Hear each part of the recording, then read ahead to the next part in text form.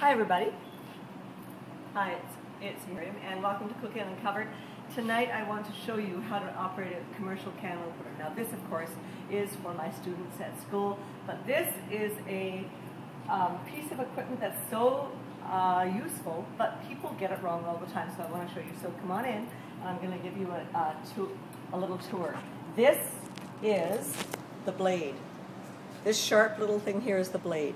That is the piece that has to pierce the can, and then you rotate the handle to open the can.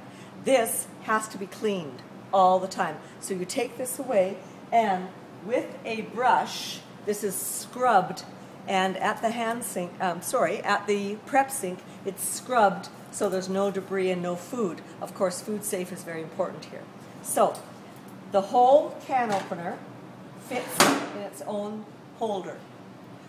When the handle is in the upright position, straight up and down, it is unlocked. When it is down, it is in the locked position. So I am going to unlock the can opener. I'm going to lift the can opener up and slide my can in. Now, very quickly and with a determined jab, you need to puncture the can. So without crushing the can. So I'm going to hold my can and slide that pointed blade in.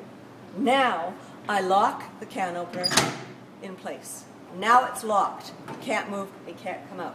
Now I turn the can opener and I open the can. So in a clockwise motion, I keep turning until the can lid is completely off.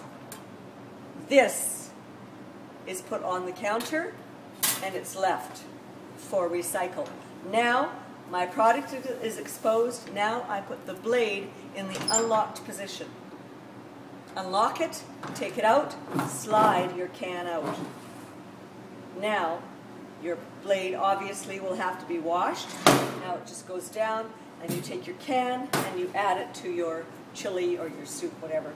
The most important part here is if you try to remove the can after you've locked the can in this position, if you try to remove the can, you will dull the blade, you will break the can opener.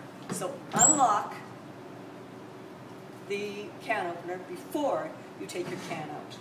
So thank you for watching Cooking Uncovered, and this is a very quick, very easy way